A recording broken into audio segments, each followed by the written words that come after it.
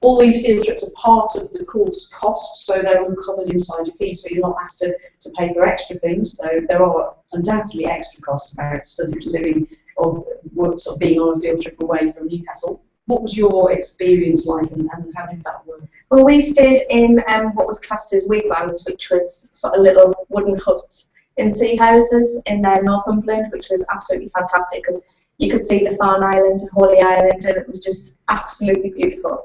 And what we did is, that was all paid for, that was all included, but they had fire pits where you could buy wood and things. So obviously go to the local co-op and buy a bottle of wine or a couple of cans of lager, because obviously you don't want to get too intoxicated while you're on a field trip, and some wood for a fire pit and some marshmallows. So we had like a proper campfire with marshmallows and wood burn. It was lovely. It was really, really nice. And you did do some work? Yes, we did a lot of work. You up on the morning. It's almost like working full time. You're up on the morning. You get ready. You get your breakfast. You go a full day in the field and come back and either cook, or we got fish and chips from sea houses, because you've got to have fish and chips from sea houses. And we sort of worked from 9 until 5 for the time that we were there. And then obviously when you come back, you consolidate your learning and you do your assignment and you like to do it. But the fun aspect is sort of added on top of that, so it's not just feeling that you're constantly working, you're sort of having that engagement on the evening and getting to know the people you're with as well. It was really fun, really fun. One of the things we often get asked when people are thinking about coming to Newcastle, often from outside, because is, how's it going to work, where are we going to stay, how's it going to work? I know you guys didn't necessarily stay in halls of residence, but you know lots of people who did. Is there any recommendations that you'd make? It depends on what type of person you are and what you're looking for, pretty much.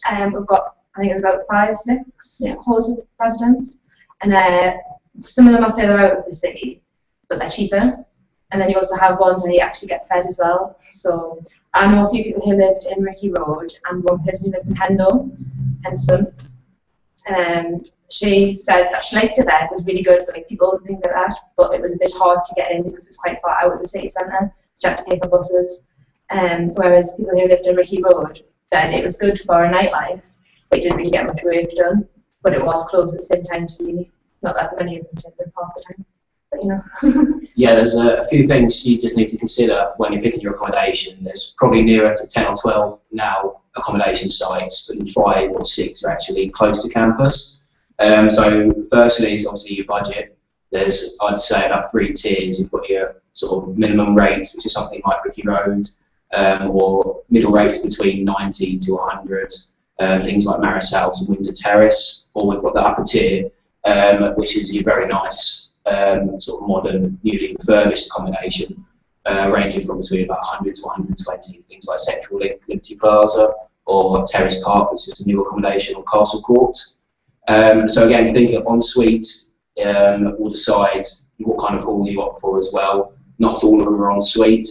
There's kind of a plus and minus to that. If you are ensuite, it can be harder to mingle. Obviously, you do have your own bath and shower. You actually get to wash and look after yourself, which is nice. But if you're sharing, then you have maybe a bit more of a house share kind of atmosphere. And then after that, it's just the kind of standard of accommodation. So Ricky Road, as you said, is probably the more basic, but it's also known as the most lively, kind of loudest area. And then the mid-range is a little bit nicer. So you're in large communities, but you're a bit more secluded in terms of your own flat.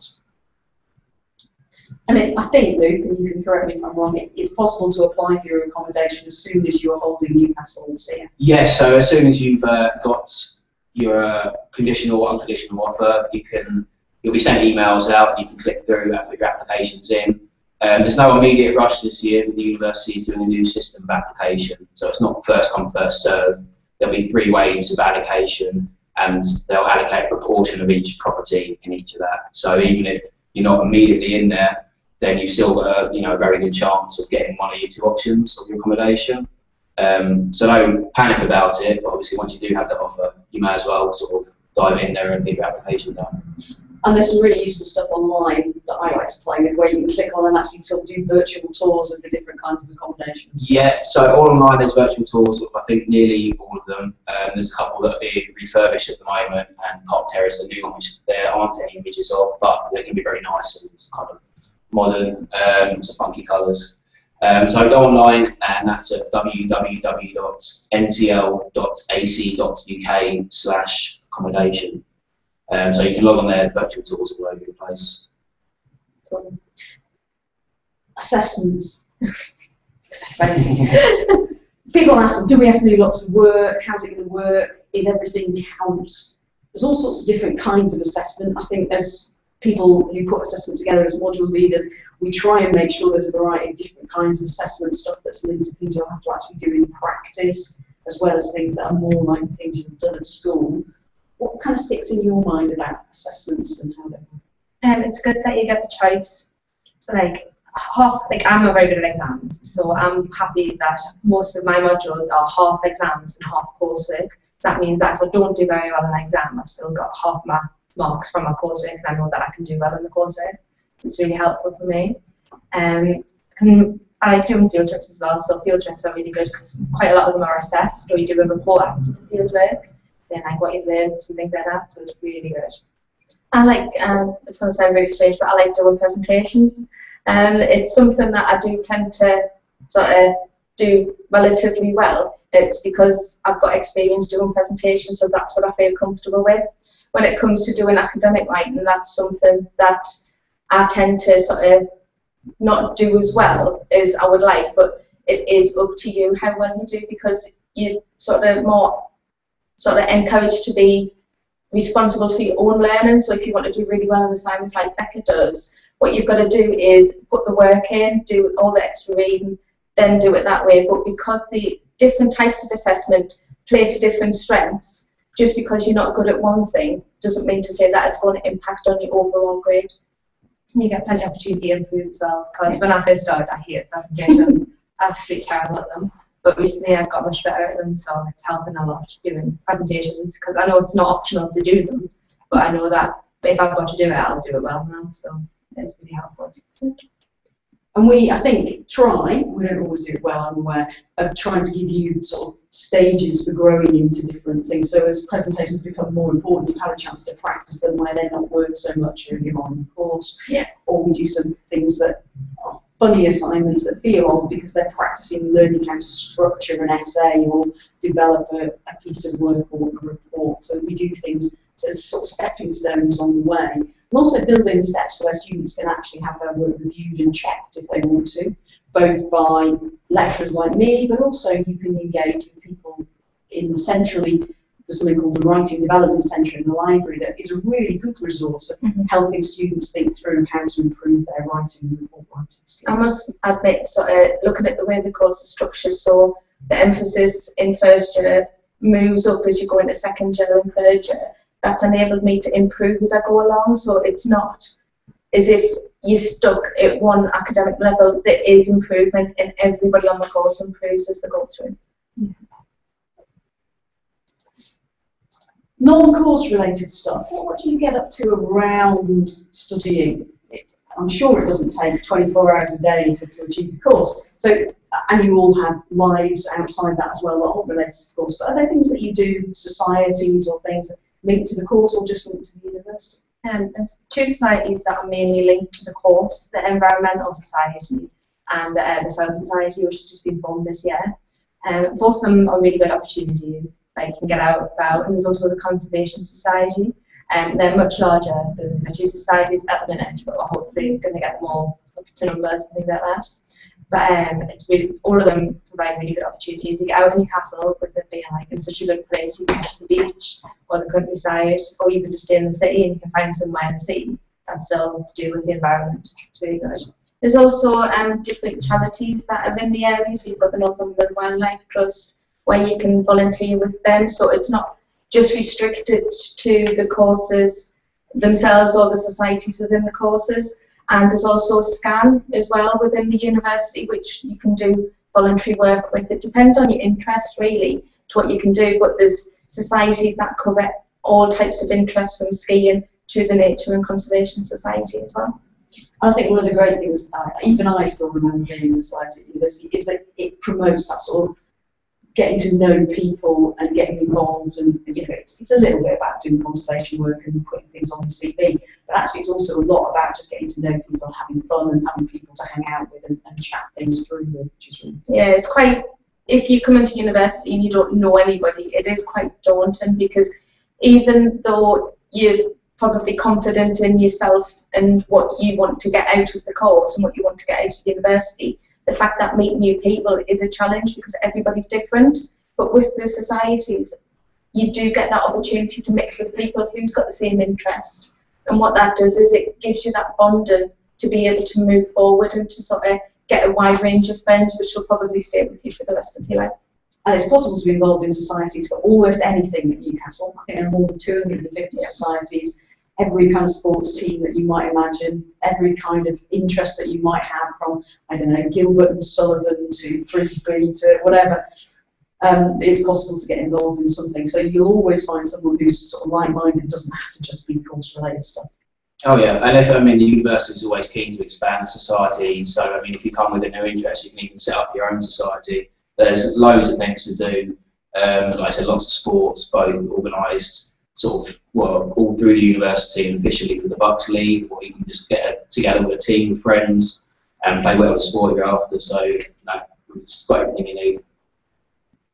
We've had an email from Katie Jane who's asking about sort of the additional opportunities around the course, particularly years abroad and placements. One of the things that all the second years have to do is get involved in a placement opportunity. They have to do 70 hours of work as part of a placement. There's actually a module on the course. We think that's I think that's important to develop a whole range of skills. Do you want to say a little bit about what you're up to on your place? I'm working for Durham County Council, and I'm within contaminated land team. So at the minute, I just started yesterday on my placement, and I'm pretty much getting all the old files. One of them was older than me, and I'm putting them onto a computer base, like a database using GIS, which I'll learn about first year probably, and using that to put it on and working out if the land is contaminated still.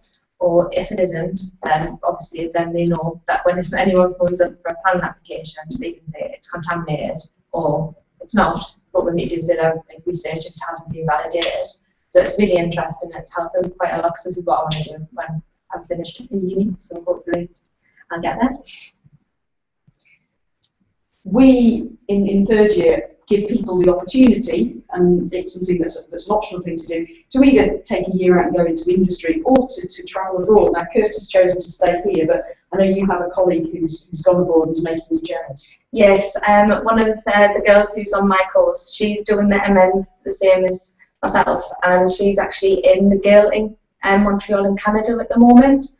So she's lovely snow picturescapes on Instagram and Facebook and Twitter, and she's absolutely loving it. She's got so much support from the university that she's sort of a placement student, but she's also getting the experience outside of that. So she's been on a dog sled with huskies, and she's been skiing. So yes, I am very jealous, but I'm over the moon for her, because she really is having a very good time. And working very hard. Very hard. And so the modules she's studying abroad count back into her degree here. So she hasn't wasted a year. The studying she's been doing abroad at McGill will count towards her degree study here, which is really good. Newcastle. It's a world of its own, yeah? At least people who don't live in Newcastle think it's a world of its own. And people particularly who might come from a small town are worried about coming to live in a city. What kind of advice would you give people?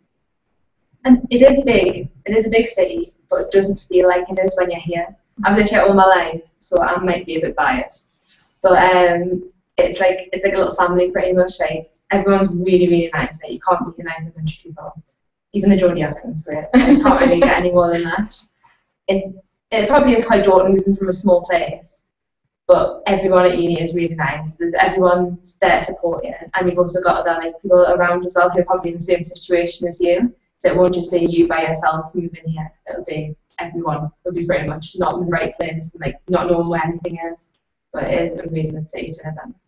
It's not hard to find your way around. I'm from Sunderland, which by comparison to Newcastle is a small city. Well, it's a city now. It used to be a small town. So the main shopping centre in Sunderland could literally fit into a very, very small part of Newcastle. But when I was living mainly in Sunderland, I didn't really come through Newcastle very often. So I struggled to find my way around when I first came. But it literally only takes about 2 weeks to find your way around, and then you'd be surprised at how quickly you know where anything is. And if you interact with other sort of people within your sort of course or within your societies or anything like that, you'll find your way around a lot quicker. So it's all about sort of making those connections, sort of getting a good circle to support you throughout the transition, and anything's possible. What's quite unique about Newcastle is that we still have a campus, and it's right on the edge of the city. So often you visit other places, and they